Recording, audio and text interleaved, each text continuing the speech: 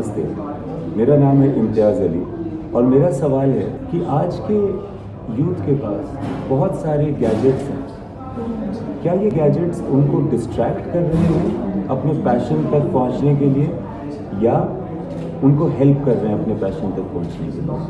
Namaskaram, Imtiaz. I'm sure you are using the gadgets in a positive way in your filmmaking. How much technology has made ease of shooting and production and everything. I'm not a filmmaker, I'm in a spiritual world, but I'm telling you, these gadgets have changed my life in many ways.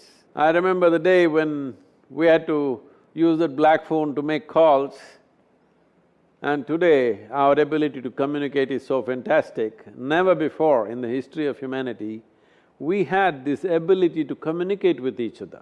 Let us never ever think this is a problem. Are our youth getting distracted by the gadgets? Those who are distracted, they will always be distracted by something or the other. Maybe they were busy getting distracted with what is local, now their distraction is global. But the problem is of compulsiveness.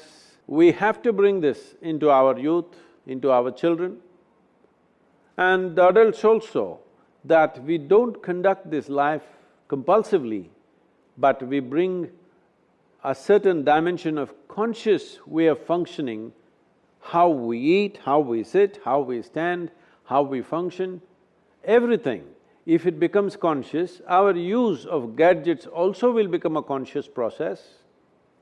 Technology is a great facilitator, it can never be against us if it is in the right hands. So what we need to train is the hands that use it, not to tame the technology. Let the technology go unbridled. It's we human beings who have to know how much of what to do. For this, we need a conscious approach to life, not just with the use of technology, but with every aspect of life. How we breathe, how we walk, how we sit, how we stand. If this becomes a conscious process, then technology is a great boon. Everybody can use it to enhance their work, whatever they are doing. I'm sure you're enjoying the benefits of technology in filmmaking, and as I said earlier, I am enjoying the benefits of technology even as a spiritual teacher. I must tell you this, many great beings have come on this planet. Arama, Krishna, Buddha, Jesus, so many have come. But when they spoke, hardly 10 people or 50 people could hear. But today, I can sit here and speak to the whole world, so how can I complain about technology? I'm sure the same is true for the filmmaker. So let us make our youth into a conscious living force, not complaining about the wonderful miracles that technology is offering to us.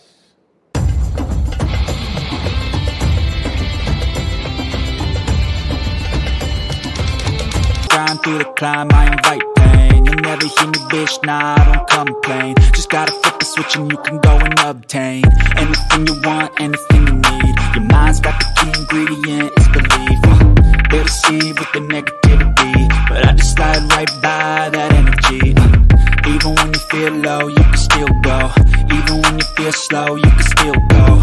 Even when there's no hope, you can still go. I never answer to no, man, I still go, go, go.